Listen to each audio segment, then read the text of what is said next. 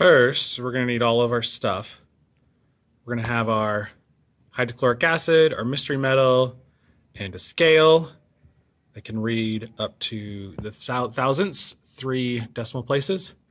In the back, we also have our eudiometer with our Erlenmeyer flask with the thistle tube connected to it and some plastic tubing to connect to the eudiometer later and collect our gas. And you might also notice that the sink is full. Okay, so the first step is to get a valid mass of the metal that we are going to use, and the lab says that we are going to go for between 0.02 and 0.03. So I've put a lid on the scale. I'm going to hit tare so that I do not worry about the mass of that lid there. And the amount of metal that I'm going to use is it's no more than 10 of these little flakes. So I'm just going to put a little bit in there at a time.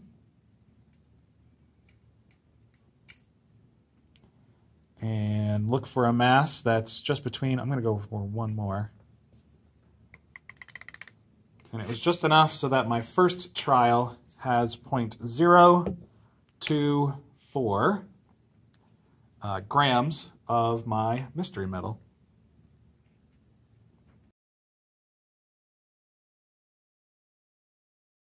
Okay, now for the next step, after I got my metal weighed out, is I'm going to fill the eudiometer with water. So we're going to turn the sink on. The sink's already full, but there are 4 holes in the stopper, which actually allows the sink to empty once it's reached a certain level.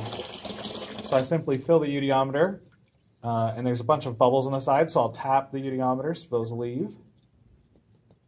Still have some there.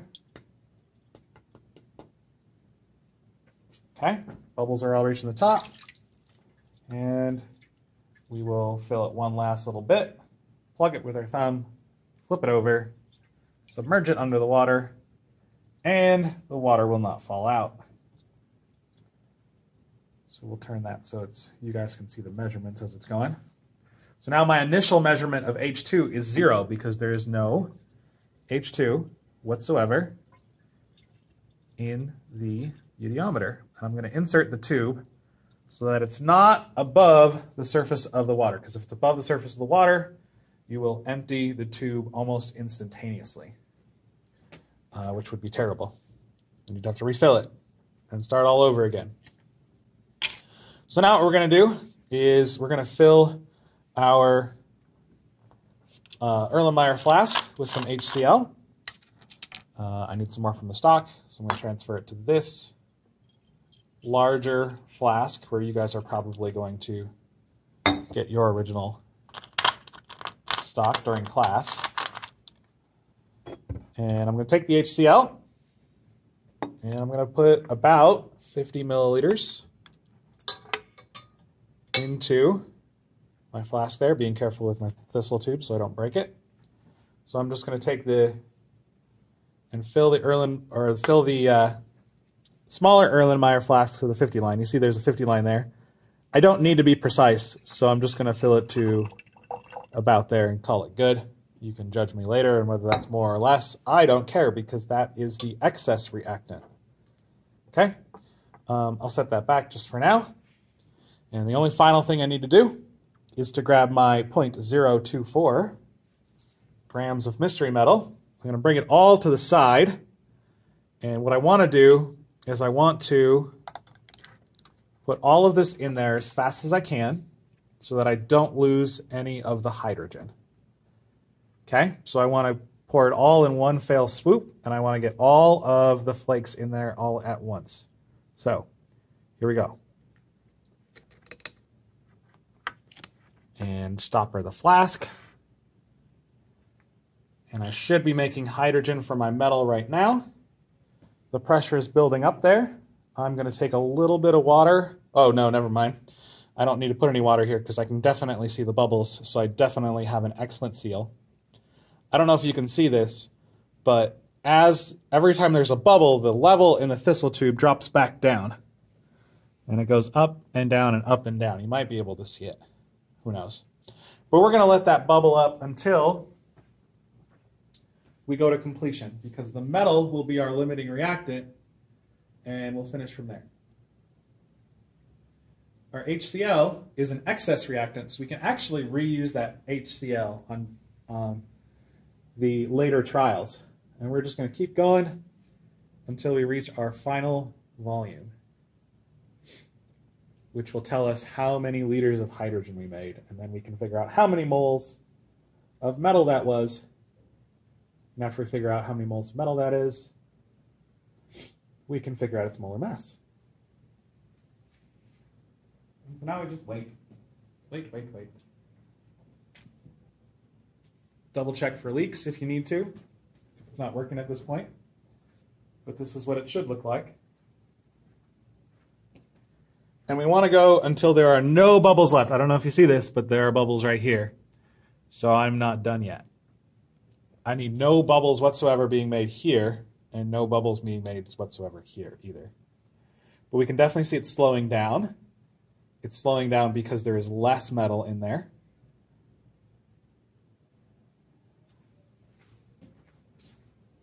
And we're going to go until it runs out.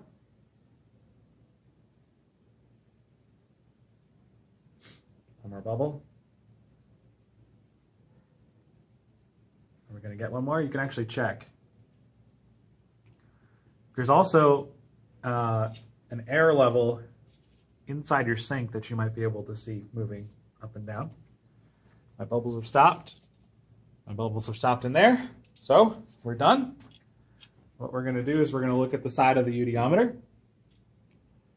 And it does read from small numbers to big numbers, so you do have to keep that in mind. And it is by evens, so the middle is not 0.5, it's actually 27. So let me give you guys a view of this here. First we'll go with this camera, and we'll get a nice little view of about where it's at, nice and level. You can see it's just past 26.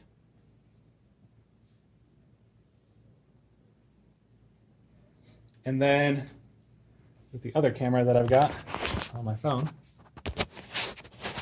you can also get a nice little level. I think that one's a little clearer. You can see it's just at the mark past 26, which will be 26.2. 26.2 milliliters. I'll write that down.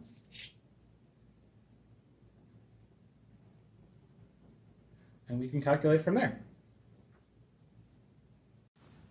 Now for trial 2, do the same thing.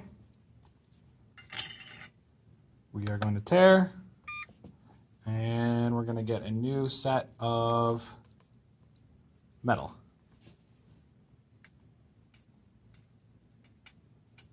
Just a few flakes, that's all we need. And I might have one too many, but you know what? That's okay, I can still use it. I went over my mark, but we will count it and go from there. I think we're going to use 0.032. And I'll take this and we'll move it over to where our deal is. Okay, now here's what's cool. Now I can still use that same exact spot. I started at 26.2. So all I need to do is figure out the difference from where it will end next time. So I'm going to take my metal, which is right here. Finally found it, guys. Okay, I'm just going to open up my flask here, and I'm going to do the same thing. I'm going to quickly add it. Make sure I don't lose any, so we'll kind of shake it so that it ends up all in the same spot. This is not being very helpful. And then we're going to go all at once. Okay, here we go. So we don't lose any. Okay. And we're going to wait until it's all done so fast. And here we go. I have a little bit more metal this time, so I'm going to get a little bit more volume. So 0.6, not 0.6. But we'll add 0.6, a little more than 0.6, a little more metal. So 0.6 to 2, we're around 54, 55. That will be in this range right here when we finish.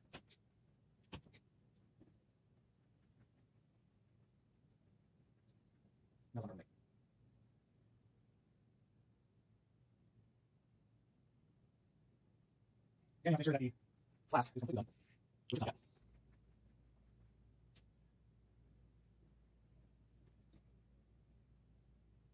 Just pass it to the side. Should be done. 1, 2 small pieces of milk. Just wait for it to finish. Looks like we're done. You get a nice eye level view. It's at the line just above 56, which puts it at 56.8. Let me double check that number. No, it's not past 56. It's 55.8.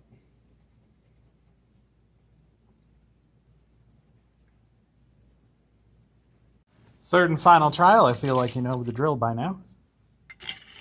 Put one last on there. Zero it out. Let's try and just get a few flakes this time. Oh, no, it's zero.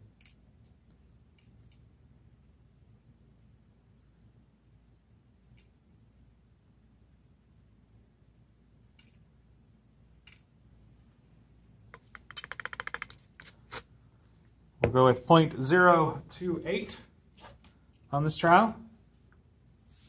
I saw 0.28 first, so we're going to go with that. We're not going to trust the second route. I know it keeps going up, but we're going to call it 2.8 because that's what it stopped at. Setting up for one last trial. I can still start at 58 because this odometer goes to 100. And I'm using less than last time. And I've used just above 20 each time. So I bet I'll have enough room to finish this last one. Okay, so all my pieces of metal are right here. We're going to go for the quick dump, just like so. Not so bad. And there we go. Anyway.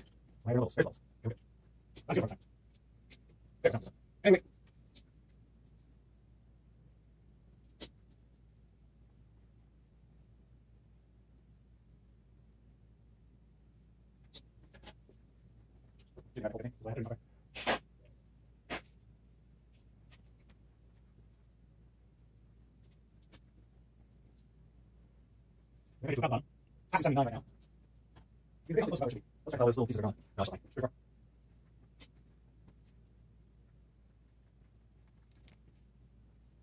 Just one left. Oh, two. Perfect. Perfect. I might get one more, so just a little bit. See,